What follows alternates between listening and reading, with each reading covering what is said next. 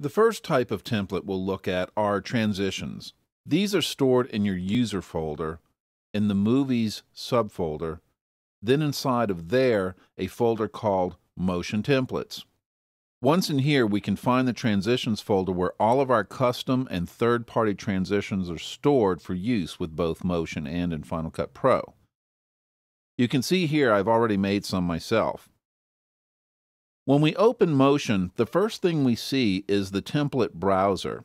We have templates for various types of effects in Final Cut, and we'll explore actually using this to build transitions in the next lesson.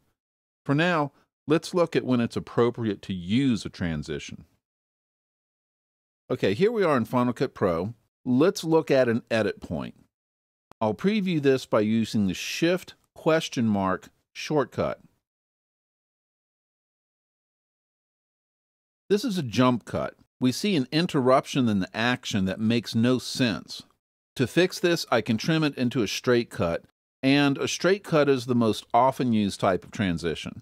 It still just cuts from one clip to another, but you need to be sure the angle is more than 30 degrees off axis from any previous shot, either 30 degrees left, right, up, down, zoomed in, zoomed out, any direction, as long as it's at least a 30-degree difference between the two shots. Otherwise, it's a horrible, horrible jump cut. With a properly done edit, straight cuts keep the story moving along uninterrupted and only changes to another clip as the audience would turn their heads or naturally react otherwise in real life. Now, if I add a cross-dissolve transition here, we're giving it a different emotion. This could be more romantic. It can mean a slight passage of time and things like that. Let's change this to a dip to color dissolve, and we'll make it dip to black. This could help us make it look like a longer period of time has passed. Perhaps between the right two clips, it'll give a feeling of sadness or even a feeling of dread.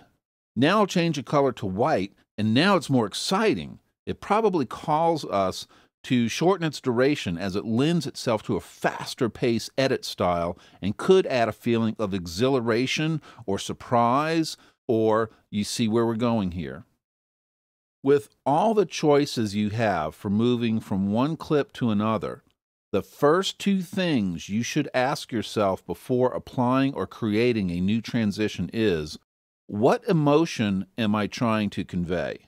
What piece of information does this give my audience about my story? Answer those two appropriately, act on them, you'll know exactly what type of transition you need to create for yourself. Now let's take a look at actually using the transition template in Motion.